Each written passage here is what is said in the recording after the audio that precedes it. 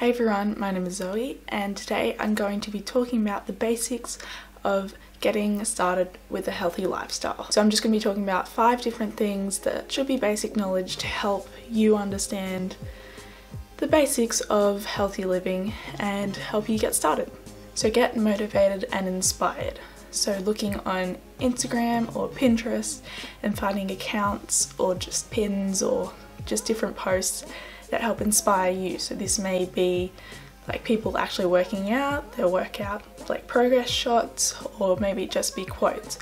But getting motivated will help you get started with your exercise and also with diet, because I mean when I've got a couple of different Pinterest boards and there's like always so many yummy plates of food that I just want to try and make myself. So getting inspired and motivated is a great way to start. The next thing is starting with small improvements and just making healthier choices.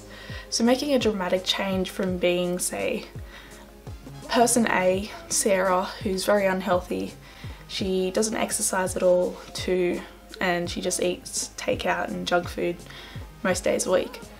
You can't jump from that to a new Sarah where she trains 6 days a week and eats healthy everything. Just doing a big jump like that, you won't be able to maintain it and you'll dislike and have hatred towards that lifestyle, which will probably, you won't make any improvements at all. So just starting out with doing small improvements. So say you don't do any exercise, start maybe trying going walking.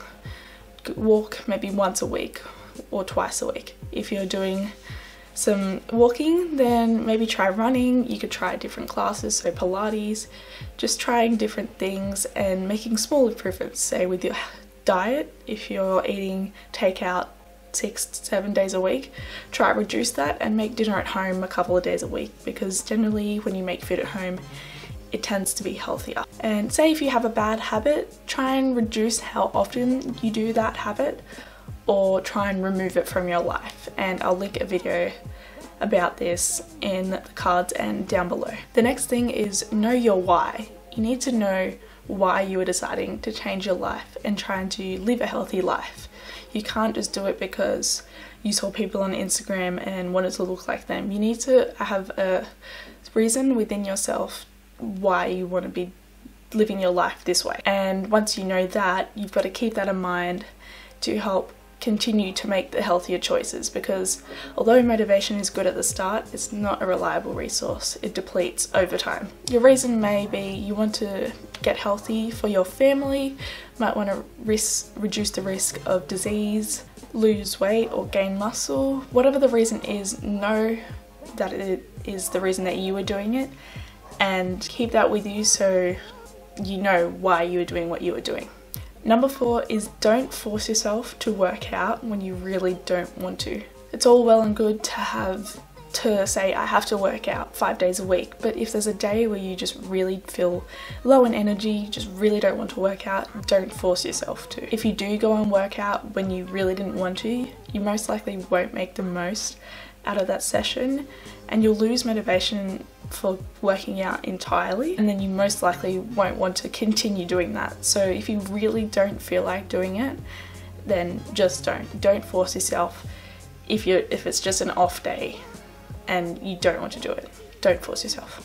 It's okay to miss a couple of days, and it doesn't mean that you failed in living a healthy lifestyle. It's just it's life, it happens. You're allowed to give yourself days off and not exercise if you really don't want to, and you shouldn't feel guilty about it. So lastly is stick with it.